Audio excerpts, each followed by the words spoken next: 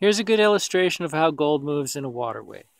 Gold likes to take the shortest, most direct route because that's where gravity wants to take heavy things.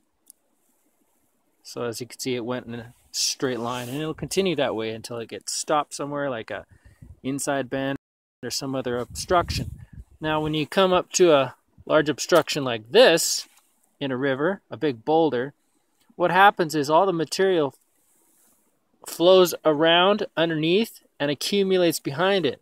That's because as the water hits it, the current slows and anything heavy drops, works its way around, underneath, and accumulates in a tail of sorts, like a sandbar kind of configuration behind here. The gold will be right somewhere just downstream of this large boulder, not directly behind it because anything lighter will just get washed right out, but you want to look around here and a little ways downstream.